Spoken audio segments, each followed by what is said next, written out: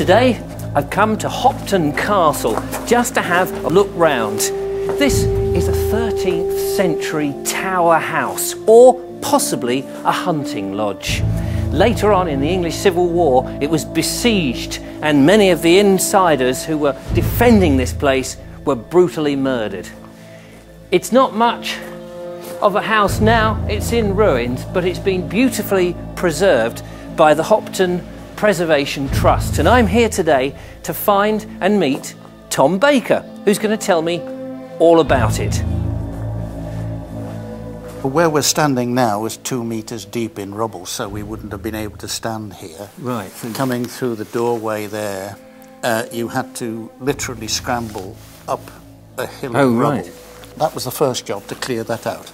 It's a Grade 1 listed building and a scheduled ancient monument. It's custom built. It's built to a certain high level for then specifications, and it would have been rendered inside and out.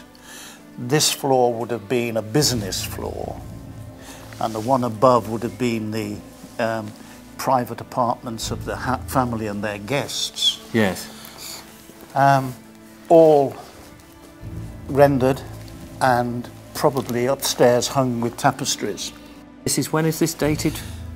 Early 14th century, so it's now 700 years old. And that was built on the existing motte. And this was purpose-built? Purpose-built for the family of De Hopton, is that right? Walter De Hopton and his family, yes. Well, you certainly get a good idea of what it must have looked like and felt like in these little antechambers, these little rooms, peering out, seeing the wonderful view that probably didn't change a huge amount back in the 13th century.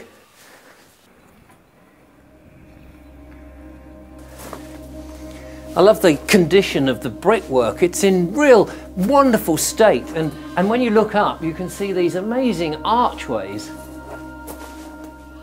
So De Hopton had the castle and he lived here, and it was quite a peaceful time for him, was it? It was indeed, and it would have been very pleasant. You know, he was one of the William the Conqueror's lesser gentry.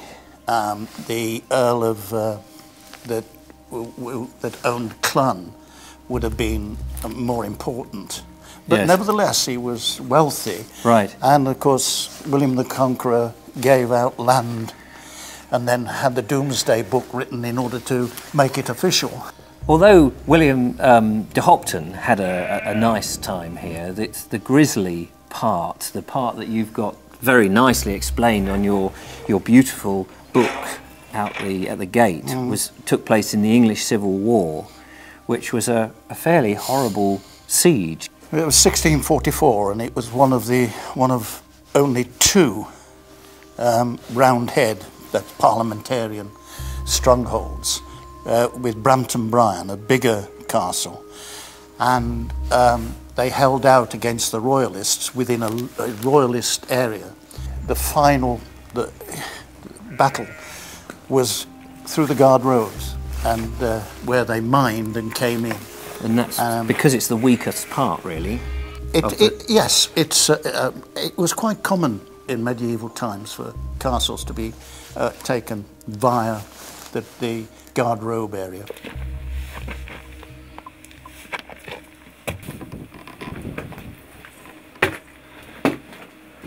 There were 29 men, 2 women, and the 2 women were allowed to go, and the others were slaughtered.